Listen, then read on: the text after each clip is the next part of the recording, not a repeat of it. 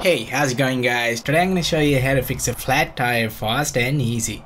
Now you could have a flat tire pretty much in anywhere. It could be in your own garage, while you're driving on the road, or even worse, while you're driving on the freeway. And that's exactly where I realized that I've got a flat tire. I'm in the middle of the freeway, miles and miles away from home. A tire shop is nowhere near to be found, so what are you gonna do? Well, there are a few things you can do in a situation like this, but I'm gonna start with what most people will think of doing, that is changing out the flat tire. First off, go turn on your hazards so other road users can see you from far away. And they can even prepare to slow down if they need to. Alright, then you take out the jack and the wheel wrench that comes with your car, loosen the lug nuts, place the jack under the car near the tire, jack up the car from the windshield, take off the flat tire, put the spare tire on,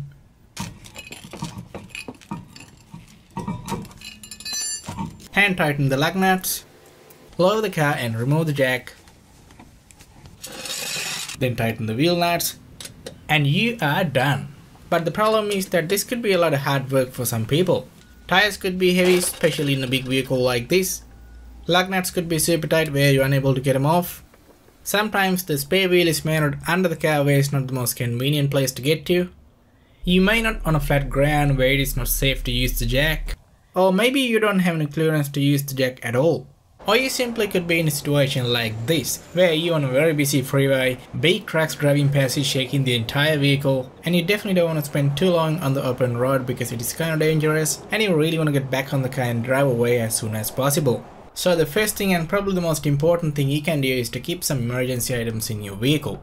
So I keep some gloves, let's put them on, couple bottles of water, a small toolkit with some basic tools, a tire repair kit, and here comes the most important emergency item of them all, a portable air compressor. Portable air compressors are real handy. They come with a small air hose and a long power cable, and that is everything you need. Then you hook it onto your car's battery and the compressor is ready. Then connect one end of the air hose to the compressor and the other end to the valve stem on the tire and start pumping. And if you're not sure how much air to put in, there's a sticker on the door jamb, or you can look up in the owner's manual. They both mention how much air you should have in your tires. So once you're done, you can unscrew the pump and even inspect the tire to see if the tire has any rapid leaks, because you shouldn't continue to drive with a rapid leak in your tire. So make sure you don't hear any hissing noises, or even better, get a bottle of water and pour some water all over the tire. Then when you get to the area where the leak is, you will see the air is coming out in small bubbles. Speaking about the leak, look, I got a nail stuck in my tire. But at least it's a slow leak. So once you confirm that you only have a slow leak, you can drive to a tire shop if you can find one around here, or to somewhere safe where we can remove the nail and fix the leak. For that, we're gonna be using the tire repair kit. The kit comes with a reamer, a plug tool, some plugs, and a tire pressure gauge. Now, for some reason this kit didn't come with rubber cement, which is sort of a glue used for bonding rubber products. So what I did was I bought some rubber cement separate and keep it in the repair kit. Now in my case I was able to find where the leak is with some plain water. But if you have a very small leak, it could be difficult to find the leak with some plain water. So you can add some liquid soap into the water. Then spray down the tire, and when you get to the area where the leak is, you'll see the bubbles coming out like mad. If you want, you can even jack up the car just a little bit to spin the tire, so you can get some easy access to the leak, especially if your leak is in the rear tire where you can't turn the wheel like you can do in the front. Alright, now you want to remove the nail. So get a pair of pliers or cutters or whatever you have. Then you want to pick the nail and pull it out. Now this looks like a very stubborn nail to pick.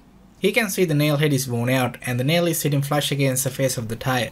So take your time. Now when I say a nail, it's actually a screw. I can see the threads, so I'm trying to undo it the rest of the way.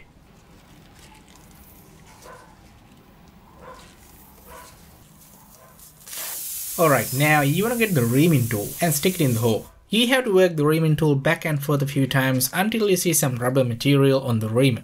The idea is to make the hole big enough so that you can force the plug tool into the hole with a plug. So once you're done, you leave the rim on the tire so the air doesn't leak. Then you take out one of the plugs from the kit. This stuff is really sticky. Then get your plug tool and you want to insert a plug into the crack like you thread the needle. Now this could be kinda hard to do. So you can use a screwdriver to open up the crack just a little bit, like that. Then flatten down one end of the plug and push it through the head. Use some rubber cement to lubricate if you want. And pull it halfway through. Then apply some rubber cement on the plug. You go back to the tire, pull out the reamer, and insert the plug halfway through just like that. Then you pull out the plug tool, and the leak is now sealed. Then you want to cut off the extra plug, leaving 2 to 3 mm from the threads. This is important. As you continue to drive down the road, this extra plug material will get flattened down, so the leak will seal better from the outside as well. Then air up the tire.